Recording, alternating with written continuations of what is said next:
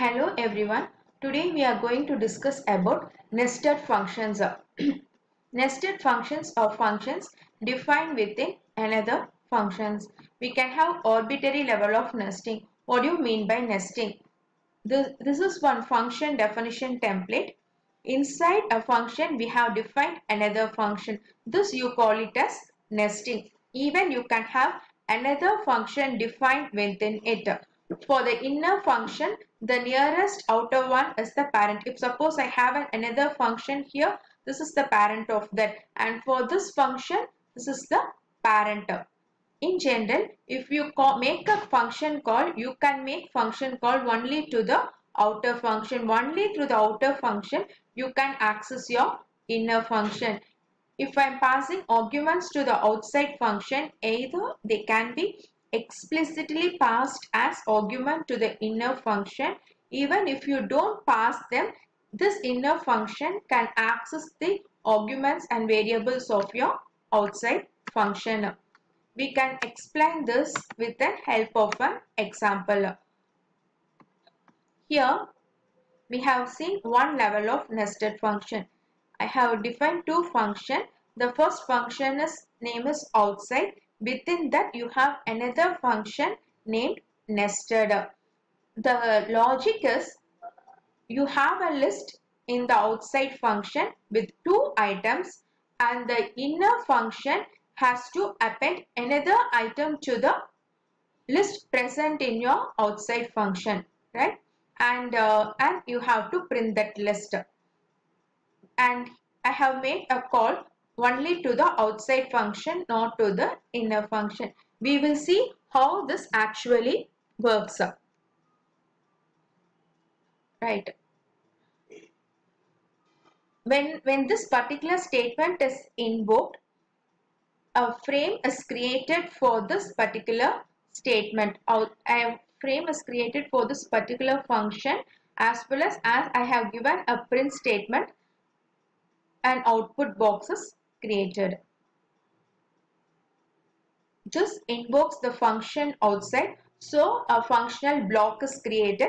The parent for this functional block is your main. That is, this is the called function and its caller is the main. See, its parent or the caller is the main one. Now, inside this function, I need memory for two things. The first is for the list and the next is for the function nested. See, on execution of this, I have first created memory for the outside list with two items. Then I have created the memory for the inner function nested and its parent is my F1, right? Its parent is F1. Now, inside the outside function, I have made call to the inner function. So now there will be invocation of the inner function nested. So a separate memory block is created. For this, as we know, the parent is our F1 function, which is nothing but the outside function.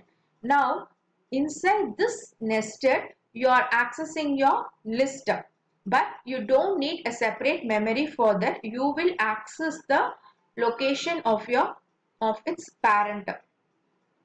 See, on execution of this statement, an item is added to the list, but it don't have any separate memory for the list. It don't make a copy. We can have this as an example of call by reference, right? Now, I have appended 3 to the list and it don't have any return statement, so you're returning none to the parent F1. And in the F1 is your outside function, so it has to print the outside list. Now on execution of this statement, the list values will be printed. Yeah, it is printed and now the control have to move back to the main function, that is your global frame. As it don't have any return statement, it will return none. It returns none and you have reached your outside function.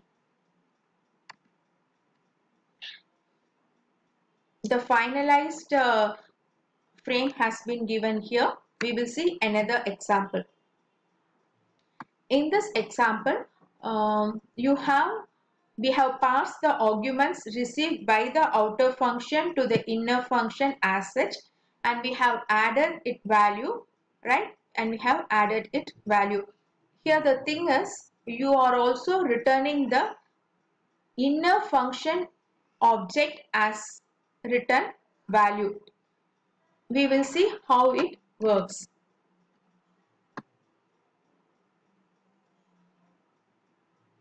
So when you first execute your main function, a global frame is created for the outer function. Now the outer function will be invoked. When you invoke this outer function, the value 2 will be copied to A and 4 will be copied to B. Here you are following your positional arguments. See, a memory is created for the functional block F1. The name is outer. A and B value are created. Again, you have to create a memory for your inner function. Right, you created a memory for your inner function. Now, you are going to return the object of inner function. So, here an call will be made to the inner function. On execution of this statement, right, a call is made to the inner function. Now, what is the value of C and D? C and D is nothing but the value of A and B. So, a separate memory for C and D is created. Its value is 2 and 4. Now, it returns C plus D, that is 2 plus 4. 6 will be returned. The 6 will be returned to the inner function, right? This 6 will be returned over here. And now, from here, the 6 will be returned back to the outer global function, and then the result will be printed. It is returned back and the result is printed.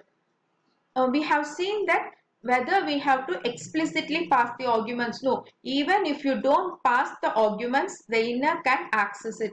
See, we can have the same example. Here I have not passed the arguments. Instead, I have added and written. It will execute in the same way. See, first a call is made. A and B value is copied. Make a call to the inner function. Made a call to the parent. It returns value 6. It returns value 6. The value is printed. So even if you don't explicitly pass the arguments, the inner function can access the values of the outer function. So as a continuation of nested function, now we will see what is closure. Closure is again a nested function which has access to a free variable from an enclosing function that has finished its execution. That means even if an execution is completed, you can access its value generated by that. What are the characteristics of Python closure? It has to be a nested function. It can access a free variable in outer scope. It is returned from the enclosing function. A free variable is nothing but it is a non-local variable, right?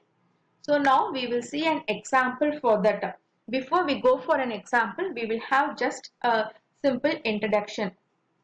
See, here I have an outer function and that takes one argument, and in the inner function I have just printed its value, right? And then to make it printed, I have called the inner function. So whenever I make a call to this outer function, its purpose is it will just print the value.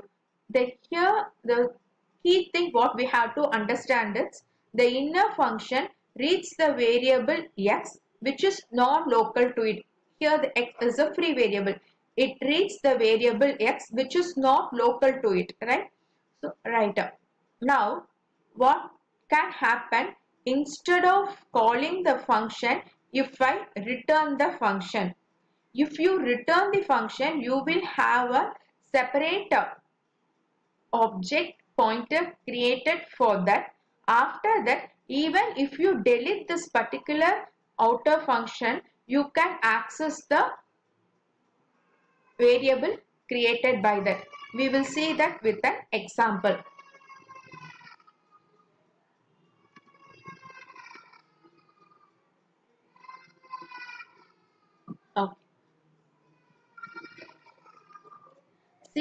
here I have a function named makePrinter that takes an argument, and this argument is manipulated in the function. Again, it has an inner function. In the inner function, I have tried to print the message what was received as an argument, right? And then I am returning the object of the inner function, that is invoke inner function, right? So we will see what happens. When I execute this statement and memory is created for the makePrinter function, as well as there should be a memory creation for my printer variable to store the return value. It will get created later. We will see how it is get created.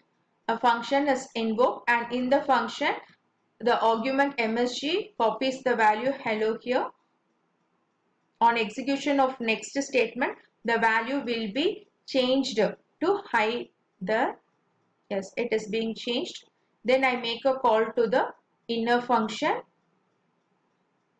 and then in the inner function you just print the message and you just return the pointer. You have a return value. Now you have returned the particular value, right? That is my printer, right? This my printer is having a pointer to this particular inner function. Now I am going to delete this particular object call. I am going to delete this. Yes, it is being deleted. Now I can make use of this object because it is having a reference. So when I invoke this my printer, it will automatically call my inner object. See, it calls my inner object. Now the message can be printed. You don't have any return statements, it returns none. So what we understand from this is your closure function can be used mainly for data hiding. If you want to hide some data, you can make use of this Python closure function. Thank you.